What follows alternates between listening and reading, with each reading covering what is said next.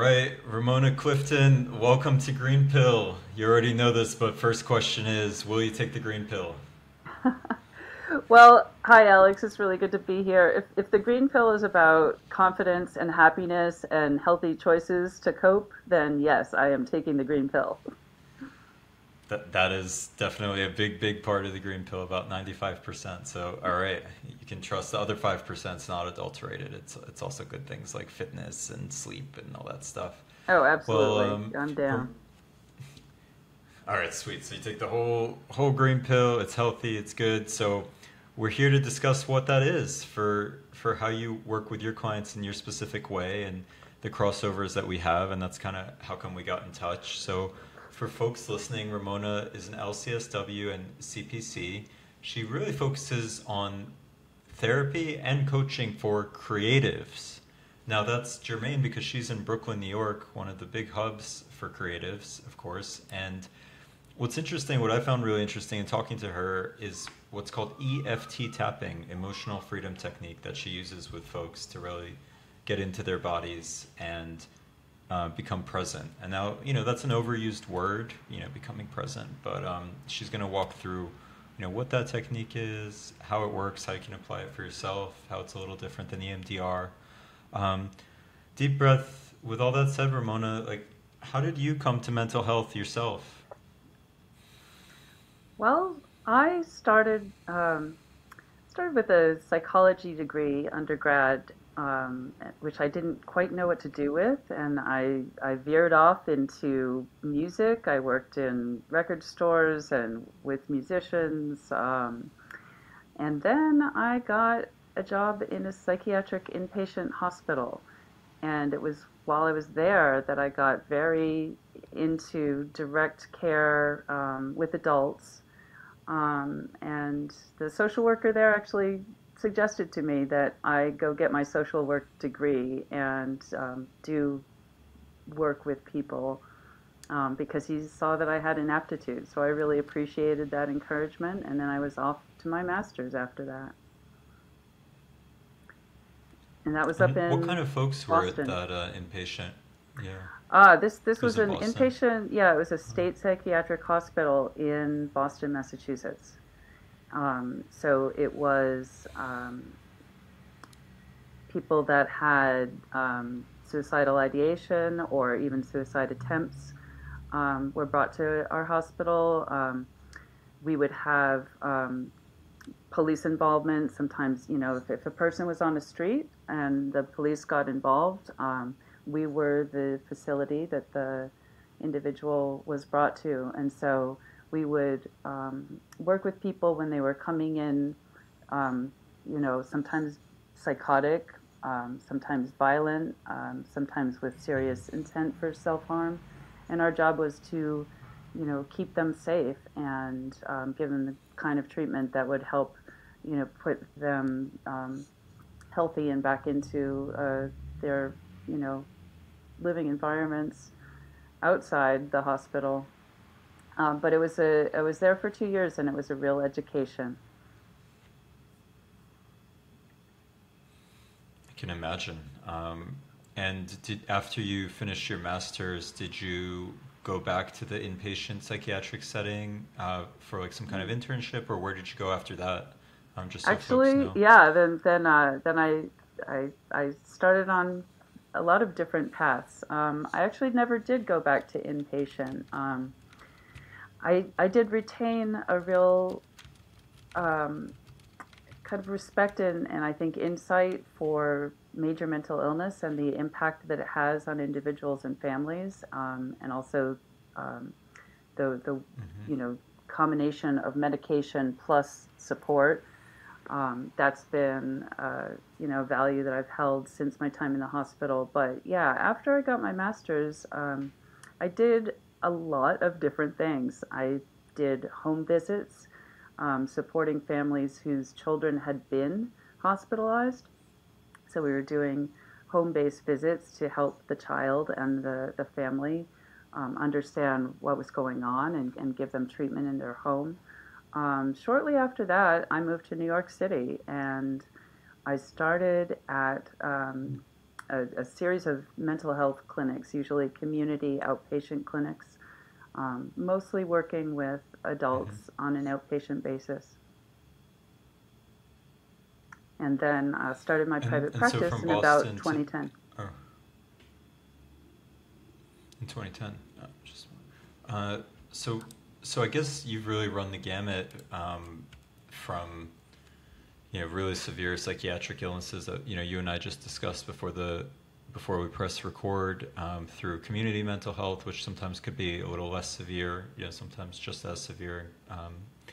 And with your private practice, I know that you focus on creatives. How did you get to work on creatives? Was it just like your love of such people from the record store and your time in the music world, or like how did that show up for you? That's a great question. I think working with creatives is where my personal interests comes together with my professional training, because uh, you know, all my life I've loved music. It really speaks to me. I've really had a deep response to it, and I do play music myself on a very amateur level.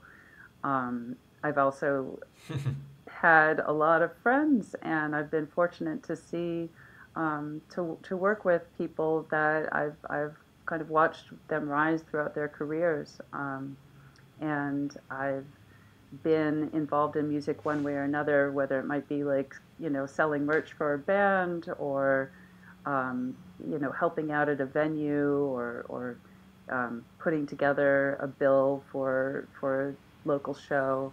Um, I've always liked to be involved in music. It's still my go-to of, how I relax and have fun.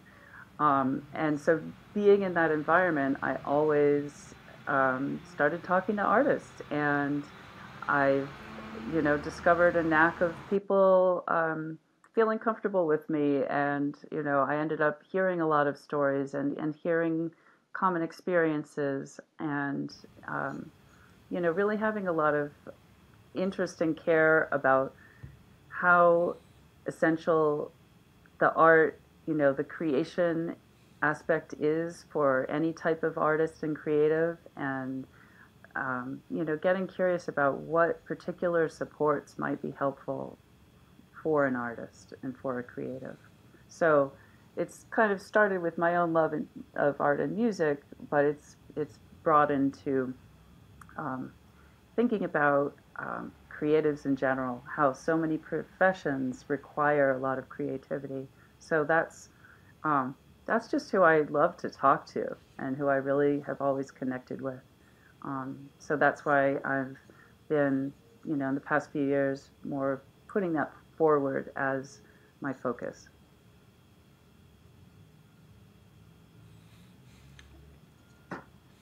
With creatives, folks who, I guess if we define creatives as folks who work professionally or semi-professionally or obtain some income from uh, doing creative work, which could be design, could be music, could be writing, art, even some other kind of probably worlds that don't seem as creative but are. Um, what does that outlet do for people's mental health, and what are they like when they don't have it? What do they like when they don't have it? That's an interesting question. I have to think about that for a second. I think that, I Yeah, mean, it's a stumper for sure. yeah, a lot of what do they like when they don't have it? Well, I think if someone has a real creative and artistic drive, and they're not encouraged, and they're not supported in that, they're not allowed to use that in their life, I think there's a tendency to become more, you know, introverted, maybe frustrated.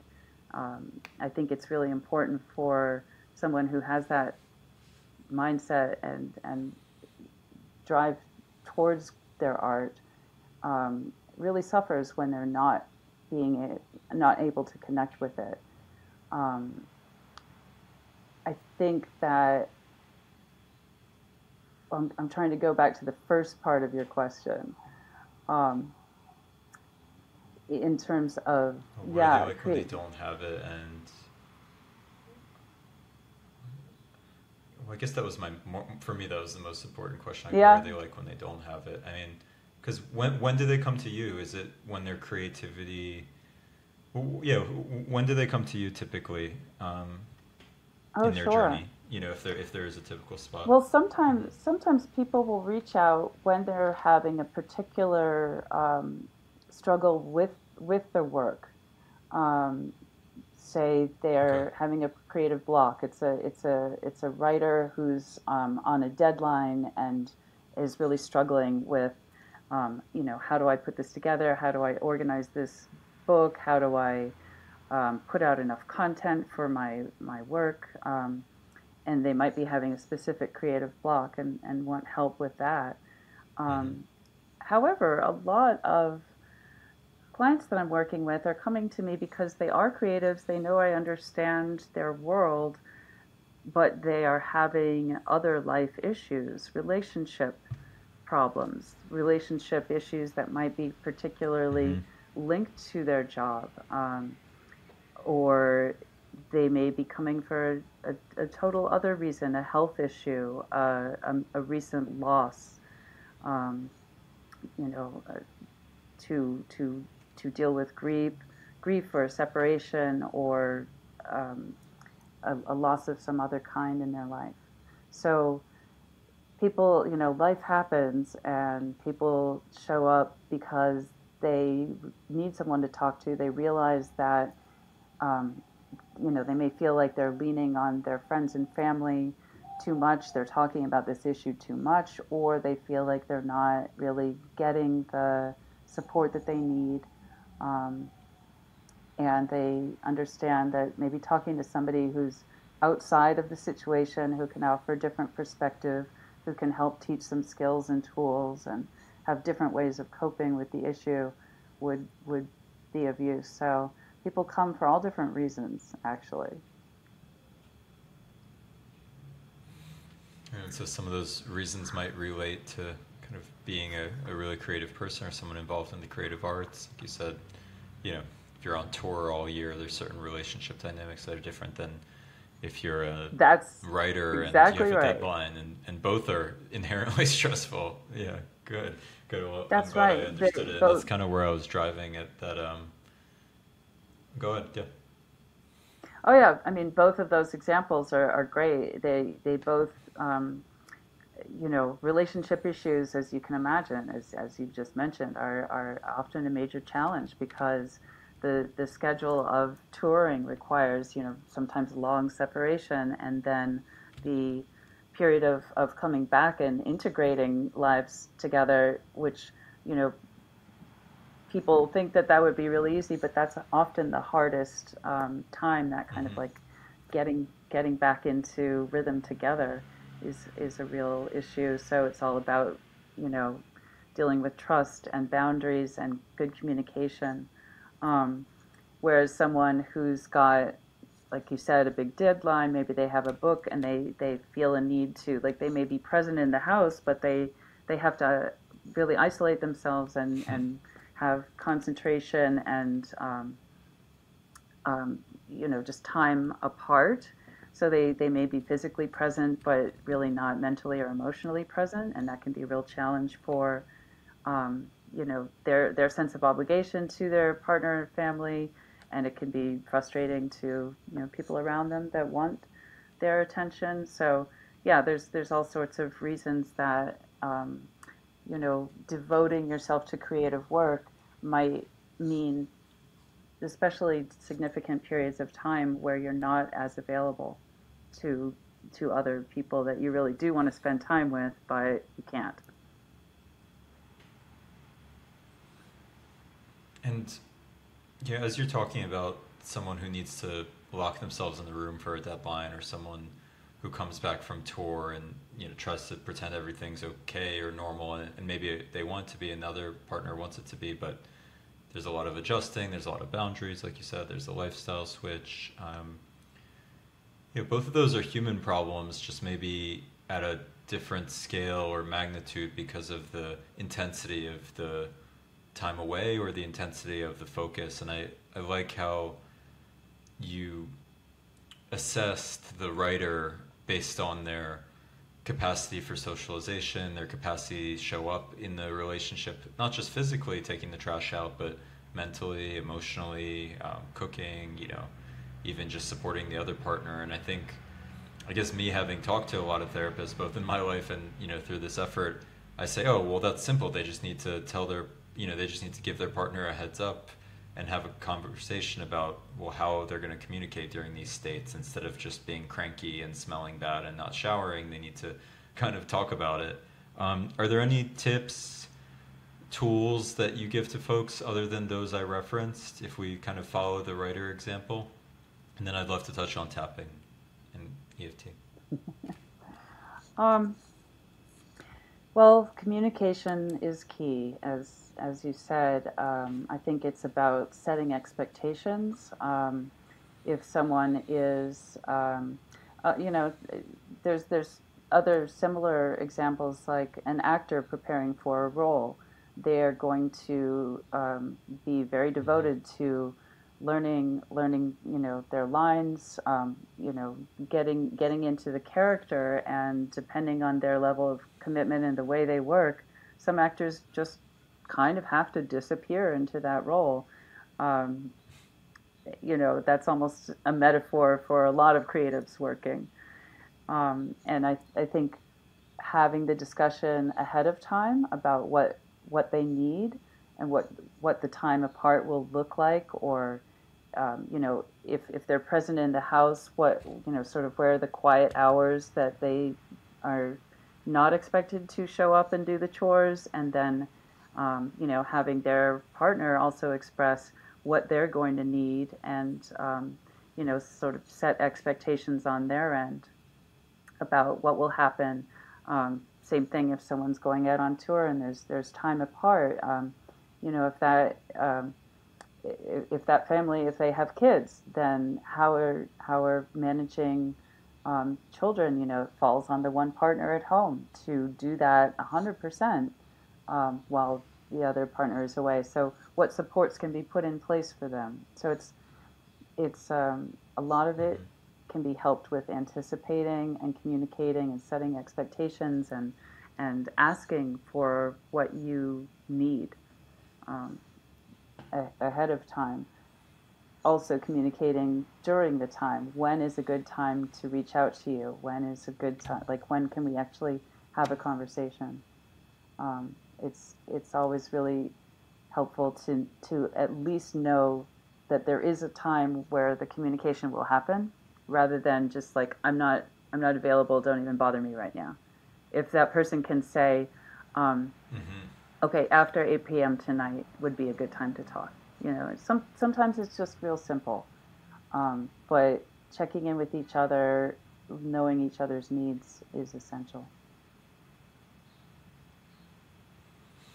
I think it's cool how you made it really simple, because, as you know, the genesis of this podcast is like making health simple. And sometimes I think people look at psychotherapy or going to a therapist, a counselor, as this like, oh, finally I'm going to go to therapy after 7 years of thinking about it, or someone's been nagging me to go, or my life is now unmanageable, or my girlfriend wants to break up with me and she'll stay with me if we go to therapy. And that's a really edge case. And I mean, personally, I've found therapy to be really helpful even when I'm okay. And I think a lot of what you're saying, while grounded in advanced clinical theory and from your education, these are also just kind of typical communication techniques that folks want to be using. And sometimes you just don't learn them because they weren't modeled, or they weren't taught, or you didn't pick up on them for one reason or another. So I kind of like how you're orienting towards simplicity. I think that's where you have to start. Maybe, yeah, that's where you start, right? And there's probably a lot more under the surface, right? You can't just. Well, it has to be tailored to each situation. You have to have an understanding of what people's resources are, what their experiences were, what was their family communication style, how do they handle their own stress, what do they do to support themselves in it when they're feeling under pressure. How are arguments handled? you know, and it really has to be understood coming from each person's individual experience. I think it's so important to tailor treatment to what each individual is coming with. I think as a kind of budding health communicator, I keep trying to distill these things into generalities, and then, of course, you can't, in a way. You can and you can't, right? And it's ultimately you can do the best to generalize, but if somebody like me, if my, with my mom, as you know, is schizophrenic, and I will have my own challenges with her. She was kind of very hot and cold. Sometimes she would be kind of okay, and sometimes she'd be very loving, and sometimes she'd be extremely angry, and imagining things. And so now me dealing with people, I kind of expect all three, even if there's no third category, and so it's hard for me to get comfortable. But it's hard to generalize somebody giving me those tips. The only way I really found that out was through, in my case, therapy. So I hear you on just still needing to really customize it to the person, and that's actually why I don't think there will be an AI therapist that'll be particularly helpful anytime soon. Ramona, I want to make sure we touch on something you're a specialist in, which is the emotional freedom technique, or EFT tapping. Could you tell us briefly what it is, what it's used for, and how it helps people? Yeah, I'm. Thanks for asking. Yeah, EFT tapping is something that I started using about 6 years ago, um, and started off slowly because it's kind of an unusual looking method. It's where you're actually physically tapping on acupressure points of your body. So, I had to kind of get over my hesitation of like, I know this looks weird, but let's just try it. Um, yeah, so there's tapping on hand Hmm. points and then various points on the body. Um, and this has become, yeah, and then there's the collarbone on the side. And Hmm. it's a method that is very helpful in regulating the nervous system. So when a person taps on themselves and uses phrases that are kind of naming what's present, um, addressing the feeling, including the feeling in their body, the somatic experience, you can you rate from 0 to 10 your level of activation. So, for example, I'm having social anxiety before I'm going to a party. And you might just do a very simple tapping to acknowledge, I'm feeling this anxiety. Um, this reminds me of, a party where you know, misbehave. Like I said something that embarrassed me, and that recurrent embarrassing thought is coming in, and so we break it down. We use phrases that refer to that specific issue, and we go through a whole tapping sequence, which the combination, and this is evidence based. There's more and more research that is actually saying that tapping works. So we go through a combination of saying things about the anxiety, acknowledging it, referring to times that we have felt it. And it's kind of amazing. The reason I'm getting more and more into tapping is I've seen so many examples of when I shared it with someone, that they would start maybe at a level 8 or 9 of activation, of feeling extremely anxious and upset. And Hmm. then in 10 minutes, they would be down to a level, 2, 1, even a 0, through going through the tapping process. And what's so wonderful about it is they experience that decrease. They feel how their body's nervous system can reset, and then a whole lot of um, things become more available. When your body is in a calmer state, then you can see other options. Sometimes when you're extremely anxious about a particular thing, it feels very tunnel vision, and it's very scary. Your mind is going to the worst outcomes. when you go through a tapping session and you are calmer, all of a sudden you're more able to see other possibilities, or you might be more able to see, well, I did that thing, but you know what? It's actually not so bad. I don't need to be worried about what that person thinks of me because I'm really not ashamed. That's a very normal response that I had. So it can help just normalize, reset, and have like a clearer approach to what you're doing. People can learn this themselves. There's a lot of videos online. If, on YouTube, there's a ton of tapping videos. Okay. Some of them are specific, tapping for anxiety, tapping for insomnia. Those are things that anyone can use at home to, help regulate themselves. The tapping that I do is more targeted. We'll talk about specific incidents, earlier incidents. It can even target traumas that people have experienced that might have caused intrusive thoughts or other PTSD symptoms. And so you want to work with a professional when you're dealing with that level of activation, when you're really talking about traumas.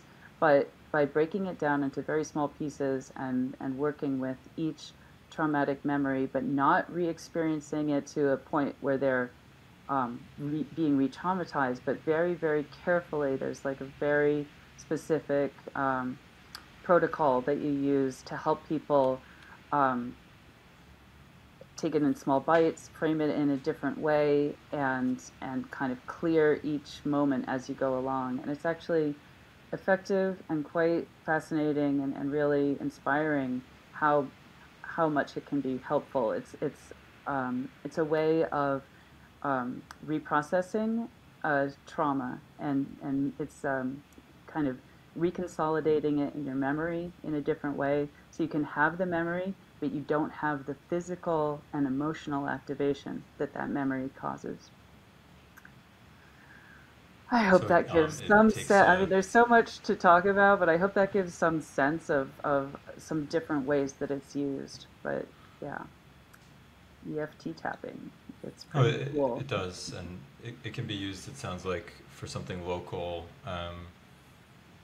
such as like preparation for a presentation, which you had cited on our original call, or going to a party, or it can be a little more deep-seated where somebody's has trauma that they know about, and you can consider the trauma, almost instantiate it, almost feel it, and tap at the same time with certain protocols with a clinician, which are evidence-based. And we don't have time today to go into the evidence and the science behind it. But you've been doing it for 6 years. You're involved with the organization that centralizes knowledge and shares about this. And so I think folks should start with YouTube videos if they're just at home, if they're not in New York. But are you seeing folks in New York and virtually for tapping as well, and psychotherapy? Is that right? Yeah, yes, great question. I use Cool. tapping in person. I use it virtually, just like we are, and I've even done it over the phone in a pinch because I can verbally guide people through it. But I think face to face is really the best. Yeah.